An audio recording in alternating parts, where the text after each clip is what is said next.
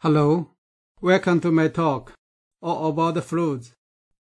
This talk is the first talk of the series talks on turbulence modeling. In this talk, a brief history of the turbulence modeling is introduced, including the challenges for the turbulence modeling. I must say, turbulence modeling is an ongoing and very difficult topic, covering so many areas and development. Many are case-dependent. It would be very difficult to give a full reviews on this topic. Therefore, this talk will be mainly based on the personal understandings and thoughts on this issue, with the personal choice of the material for the talks. I hope the series talks will give you a good picture on the landscape of turbulence modeling and help you to understand the issue better.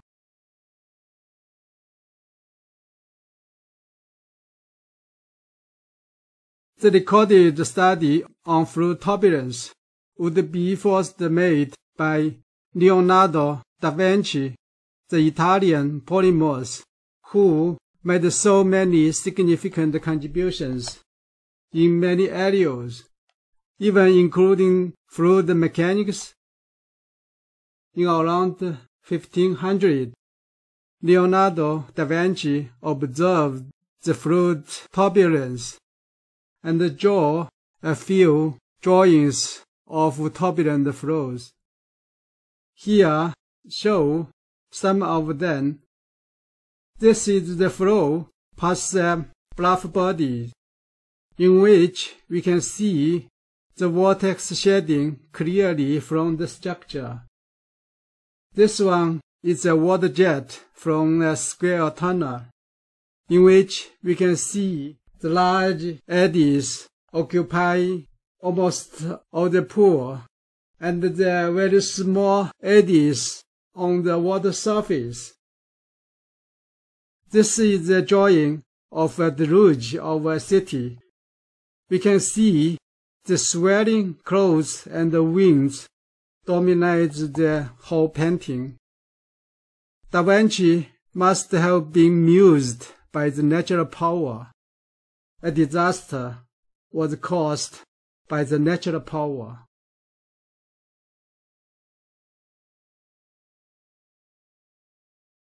To study the turbulence flow, we must first have the mathematical equations for describing the dynamics and motions of the fluid.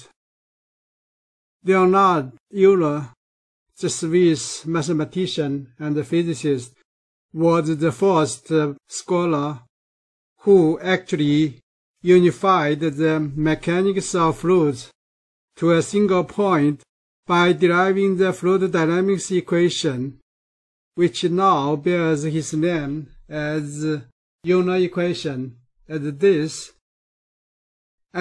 laid the foundation for establishing the four fluid dynamic equation. Euler used the following principles for deriving the dynamic equation of the fluid motion. He extended the Newton's mechanics of mass point to fluids, the continuum media. He formally employed the substantial derivative for calculating the fluid acceleration.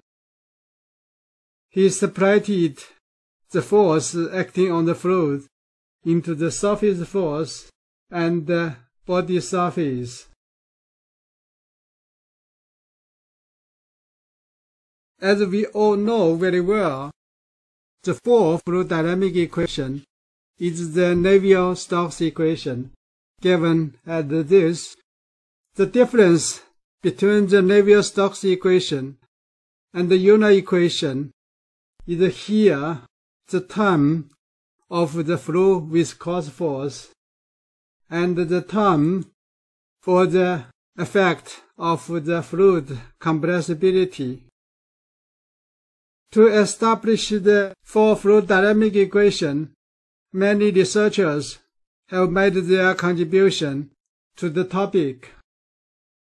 The first attempt was made by Navier in 1822, who managed to obtain the correct form of four-fluid dynamics equation by considering the molecular viscous force in the dynamic equation.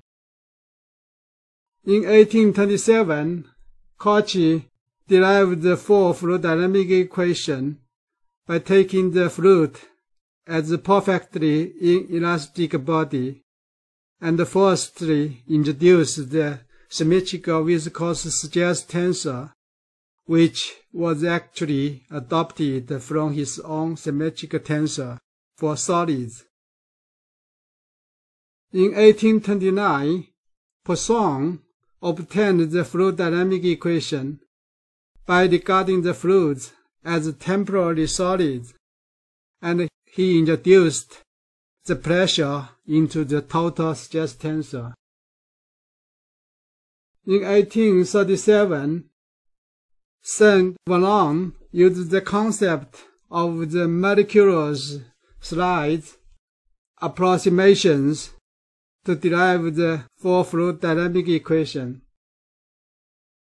In 1845, Stokes presented an elegant derivation of the four-fluid dynamic equation, which has become the standard derivation as we have seen in many standard textbooks. The four-fluid dynamic equation seemed well accepted of the Stokes because of the following two facts. The analytic solution for some simple nominal flows have been validated using the experiment data, such as the Hagen-Poiseuille flow, a flow in a horizontal pipe. No slip boundary condition was accepted formally for viscous flows. The four-fluid dynamic equation was formally named as Navier-Stokes equation in 1934 when Prandtl gave his lecture on fundamentals of hydro and aero mechanics, and since ever the name has been used.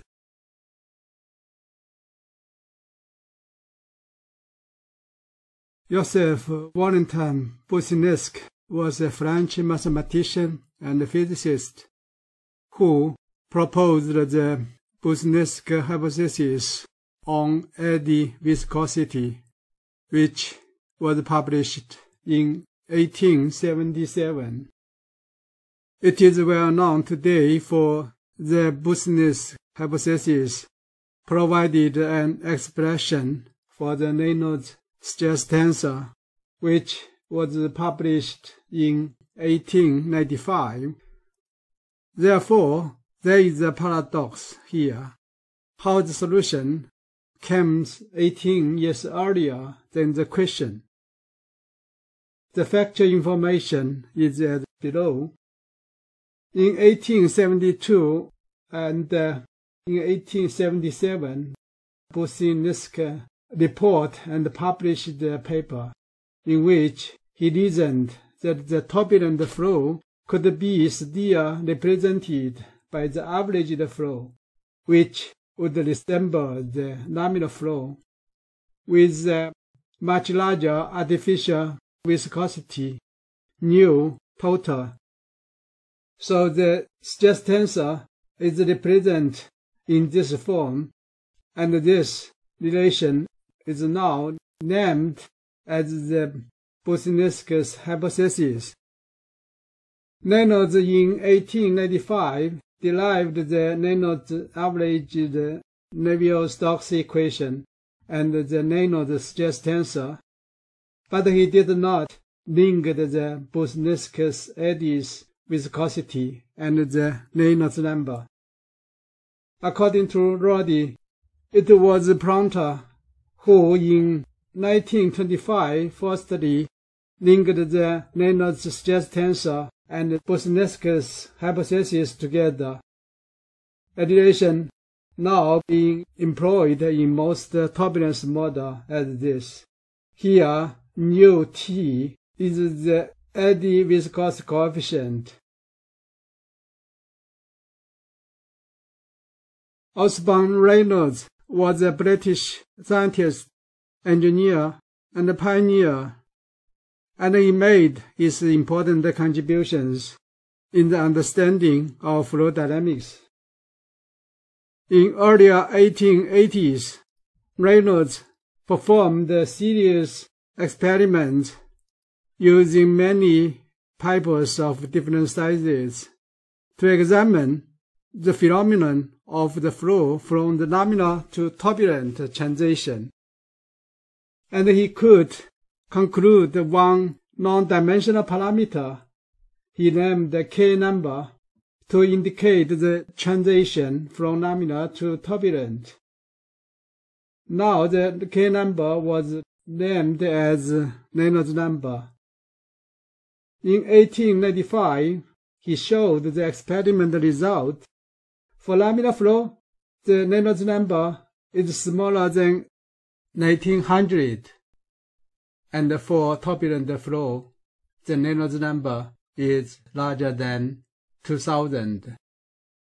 In the paper, Reynolds used the stable flow and unstable flow for the laminar and turbulent flows.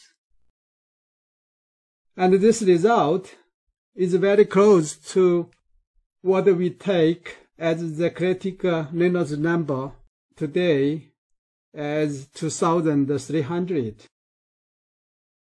In the paper published in 1895, he also performed an ensemble averaging analysis to derive the Reynolds averaged Navier-Stokes equation, as well as the Reynolds stress tensor, given as this for the specific Reynolds stress tensor. Here, U'(I) and U'(J) are the fluctuating velocities of the flow.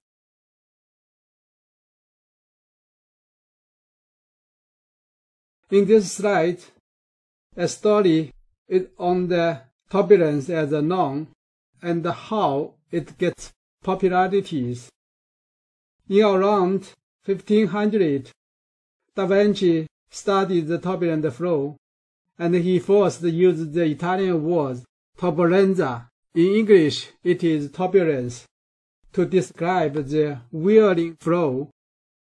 In 1872 and 1877, Boussinesq used the tumultuous movement or agitations to describe the turbulent flow.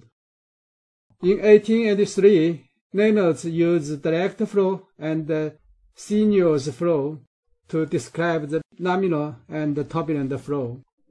But in 1895, he used the stable flow and unstable flow for the laminar and the turbulent flow. In 1887, Lord Kelvin saw William Thomson firstly used the noun turbulence to describe turbulent motion in a publication, and both laminar and turbulent were even used in the title of a paper published in the same year. See reference here. The word turbulence was gradually getting popularities in early 1900. In the UK, two important books, Lam's book Hydrodynamics, the third edition, published in 1906, and Lancaster's book Aerodynamics, published in 1907, both contain the content devoted to turbulence. And at the same period in France and in Germany, researchers started to use the word turbulence formally and frequently. Ludwig Prandtl was a German fluid dynamicist and engineer. In 1904, Prandtl reasoned that at large Reynolds numbers, it is true for many practical flows. The velocity transition from a certain value away from the wall to zero directly at the wall takes place in a thin layer, the boundary layer named by Prandtl. Accordingly, the flow domain can be separated into two regions. Away from the solid boundary, the flow viscosity can be neglected, or its effect is much smaller than the eddy viscosity. Thus, the flow can be treated as potential flows. Near the wall, there is a thin viscous boundary layer in which the fluid viscous effect is important. So the boundary layer theory could solve the problem, including the D'Alembert paradox, the flow past the simple structure, the wall functions, the transition from laminar flow to turbulent flow, and the boundary layer separation, etc. In 1925, Prandtl proposed a concept called Mixing-length model. He performed an analysis of the shear stress in fluids, resembling the viscous stress from the molecular transport momentum in a perfect gas, which is given as this. Here, nu, given by this, is the molecular viscosity, and here, v, th, is the average molecular velocity, or called the thermal velocity. And Prandtl replaced the mean free path L mfp with the mixing length L mix. So we have the stress expression as this, and here the mixing velocity given as this. So from the Prandtl's mixing length hypothesis, we could obtain the turbulence stress tensor tau xy equals this, and here nu t is the kinematic eddy viscosity given as this. Prandtl's mixing length model is very simple. The calculation based on it are very easy, and in unbounded flows such as the jets, wakes, and the plums, the velocity profile can be fairly well protected. For most bounded layer flows, the order of the magnitude of the mixing length can be correctly guessed if you are experienced. The disadvantage for this Prandtl's mixing length model, for the complicated flow, it is impossible to estimate the distribution of mixing length magnitude with the acceptable accuracy. The history effect and the long locality effect cannot be considered in such a simple model.